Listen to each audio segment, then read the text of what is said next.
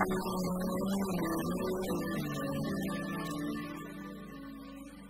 concept of limit is a fundamental and analytically rich tool to do mathematics that we need in analysis. Until 18th and early 19th century, there were only rare instances in which the idea of limits was used rigorously and correctly. For the first time, limits were needed to resolve the four paradoxes of Zeno. In the dichotomy, Zeno puts an object moving a finite distance between two fixed points against an infinite series of time intervals during which the motion is supposed to take place. Zeno's striking conclusion was that motion is impossible. The first important contribution towards development of limit concept was made by some of the Greek mathematicians who were working on problems related to geometric measurements. Greek historian Herodotus believed that geometry was first discovered among Egyptians and originated there from the practical need for resurveying after annual flooding of the Nile Valley. Greeks used method of exertion to calculate an area by approximating it by the areas of a sequence of polygons. Eudoxus did this method on a scientific basis. For rigorous proofs of formulas for areas and volumes of certain geometric figures, Archimedes devised very ingenious arguments that actually involved some of the technical details of what we now call limits. As an infinitesimal is an arbitrarily small quantity which early mathematicians found necessary to incorporate into their theories in the absence of a proper theory of limits. In 1586, a Dutch mathematician and engineer, Simon Stevin, obtained the theorem of the triangle of forces using infinitesimal techniques. On the other hand, Kepler found a useful approach to the problem of infinitely small in astronomy. In his Astronomia Nova of 1609, he announced his first two laws of astronomy. The second law, that is, the law of equal areas, states that the radius vector joining a planet to sun sweeps out equal areas in equal intervals of time. In handling problems of areas as these, Kepler thought of the area as made up of infinitely small triangles with one vertex at the sun and the other two vertices at points infinitely close together along the orbit.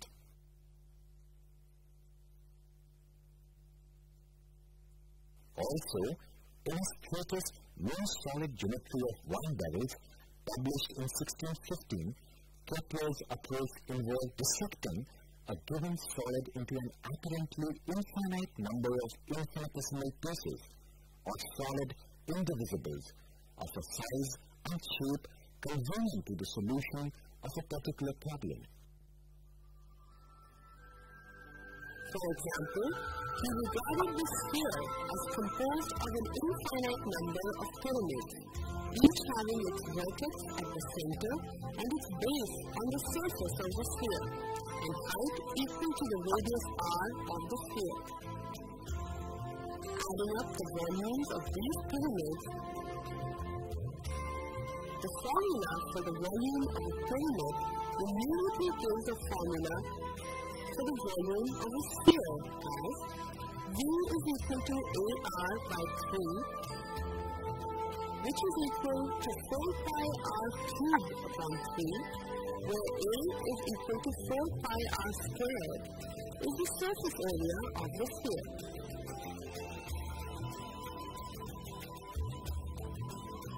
Kepler, in his volumetric methods, dispensed with the Archimedean double reductio ad absurdum, and in this he was followed by most mathematicians from that time to the present. Bonaventura Cavalieri was led to his method of indivisibles by Kepler's attempts at integration. He described this method in his two influential books, namely Geometry of Indivisibles of 1635 and 6 Geometrical Exercises of 1647. He regarded an area as consisting of parallel and equidistant line segments, and a volume as consisting of parallel and equidistant plane sections.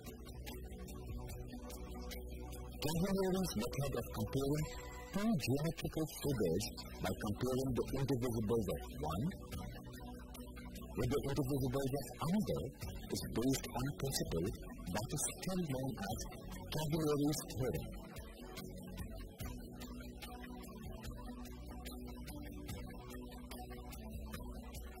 And so, if the area or volume of one figure is known at once, then it gives that of other. Here, we illustrate Cavalieri's method by deriving the formula for the volume of a circular cone C with base radius r and height h. For comparison, let us take a pyramid P of height h and having unit square as its base. Now, if Cx and Px are the sections, then a simple computation gives that area of Cx is pi r squared x squared upon h squared and area of Px is x squared upon h squared. Thus, area of Cx is pi r squared times area of Px. So, according to Cavalieri's volume of the cone, C is pi r squared times volume of the pyramid P. But we know volume of the pyramid P is 1/3 of h. Hence, volume of the cone is 1/3 of pi r squared h.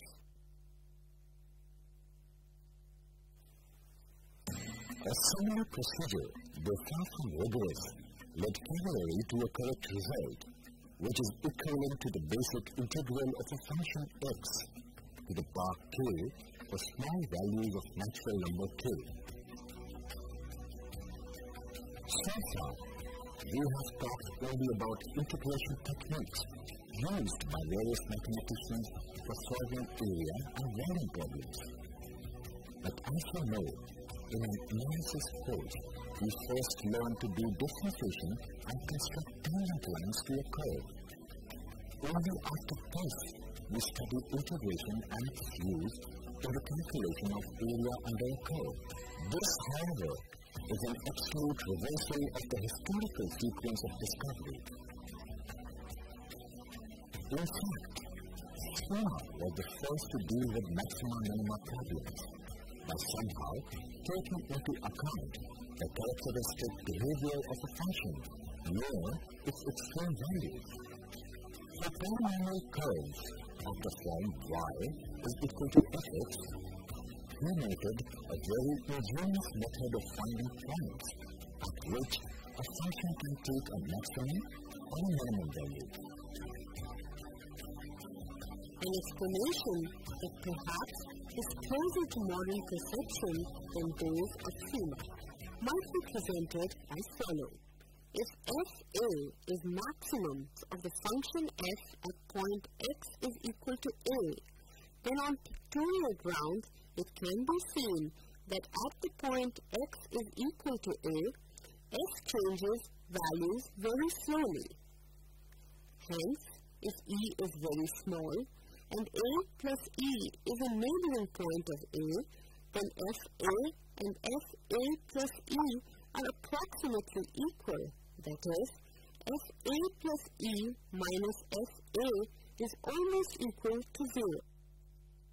Also, we know that if f is a polynomial function, then the difference fa plus e minus fa in values of f at these neighboring points will be divisible by e.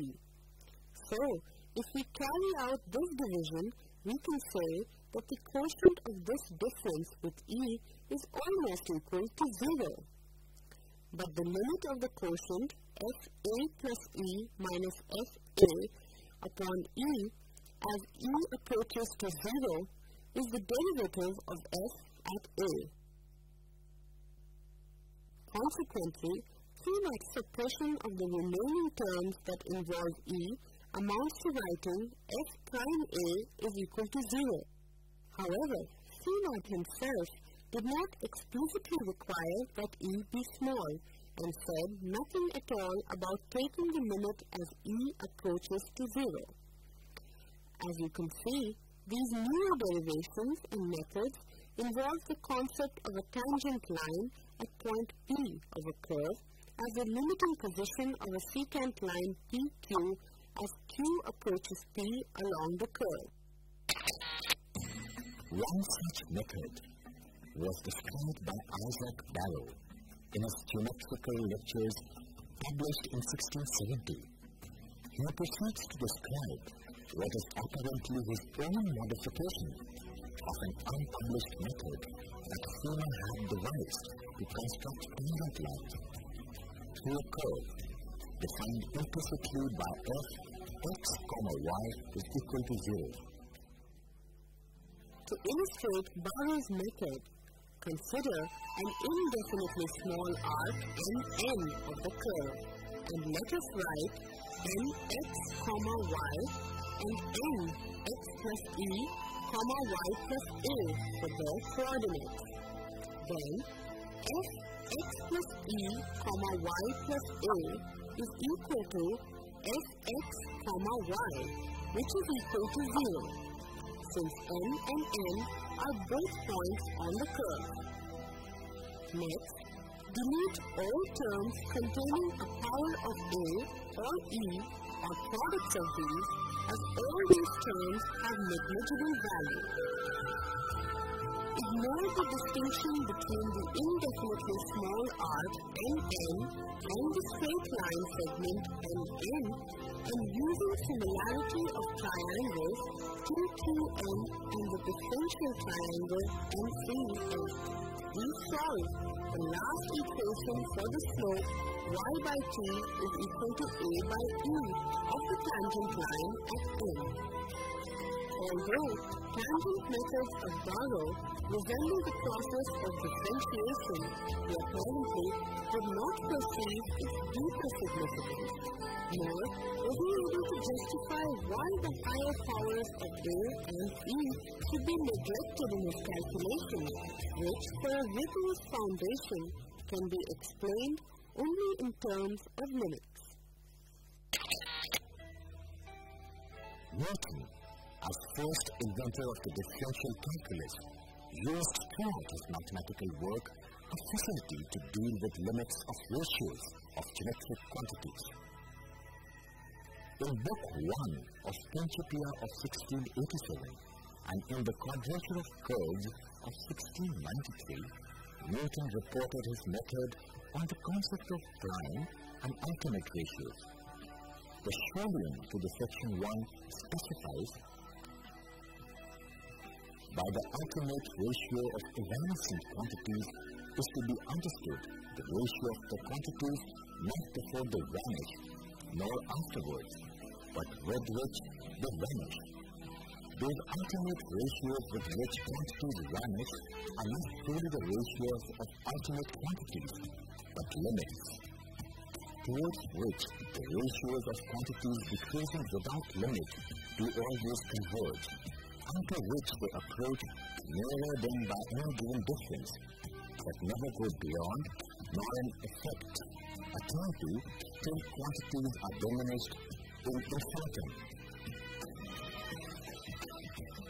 In D Quadratura, Newton explained the method of fractions in terms of prime and ultimate ratios. He rejected indivisibles and took motion as central concepts. In his mathematics, quantities are generated by motion. The velocities of the motions are called fluxions, and the quantities generated are called fluents. We can best understand the work of Newton in this direction by considering his example in which the areas ABC, ABDG are generated by the motion of the ordinates BC and BD. Since the line BCD moves uniformly over the base AB, so the ratio of fluxion of ABC to fluxion of ABDG is same as the ratio of BC and BD. Newton defined an augment as a small increment. Nascent means coming into being and prime means first. So, according to Newton, the ratios of the fluxions are very nearly as the augment. As you can see in the picture, the ratio of the actual augments is given by the ratio of areas of BCCD and BBDD. But if we consider the prime ratios of the augments, that is, the ratios when they first come into existence, then fluxion of ABC divided by fluxion of ABDG is the prime ratio of nascent augments, which is same as the ratio of BC by BD. The augments or increments of AB, BC, AC, say x, y, s are respectively BB, EC, CC, say del x, del y, and del s. The actual augments are in the ratio del x is to del y is to del s. If CT is the tangent line, then the prime ratios of nascent augments are given by CE is to TE is to CT, or x dot is to y dot is to s dot. Thus, in modern notation, the derivatives dx by dt, dy by dt, ds by dt are to each other in the prime ratios of nascent augments, that is, x dot is to y dot is to s dot. Newton's emphasis here was on the idea of a point moving on the curve from C to C. This he achieved by diminishing the augment CC, CE, CE, and so as C approaches to C, the triangle CCE becomes triangle CTE, and chord CC becomes tangent CT. The necessity to talk about nascent and evanescent augments is clearly related to present-day practice in setting up a finite difference and then considering the limit as the difference is reduced, that is, approaches zero. Lemma 1 of Book 1 of the Principia is, in effect, Newton's attempted definition of the limit concept. Quantities and the ratios of quantities which in any finite time converge continually to equality and before the end of that time approach nearer to each other than by any given difference become ultimately equal. In modern notation, we would say that for a given epsilon greater than 0, if the difference between ft and gt is less than epsilon for t sufficiently close to a, then limit ft is equal to limit gt as t approaches a. Quite often, it is said there are 100 answers but thousands of questions. So, let me ask you a question. You tell me, how we arrived at a fundamental definition of the limit concept? What we have seen just now suggests to accept Newton as the person who defined limit for the first time in a way we use today. Also, Jean D'Alembert used epsilon delta to define differentiation, and Bernard Bolzano did the same for defining continuity. Course DNA Leaves of 1821 by Augustin Louis Cauchy is based from the outset and a reasonably clear definition of the limit concept. When the successive values attributed to a variable approach indefinitely to a fixed value so as to end by difference of it by as little as one wishes, this last value is called the limit of all the others. The importance of epsilon delta approach lies in the fact that it provides a powerful tool to deal with the fundamental concepts like continuity, differentiability, and integrability analytically, and that too in a very unified manner. But for a learner, carefully crafted definitions mean nothing until the drawbacks of geometric and intuitive understanding about the limit concept, continuity, and so on are fully exposed. We hope this program must have been successful in exposing some of the drawbacks. At least, we must have pushed your limits of knowledge of the limit concept.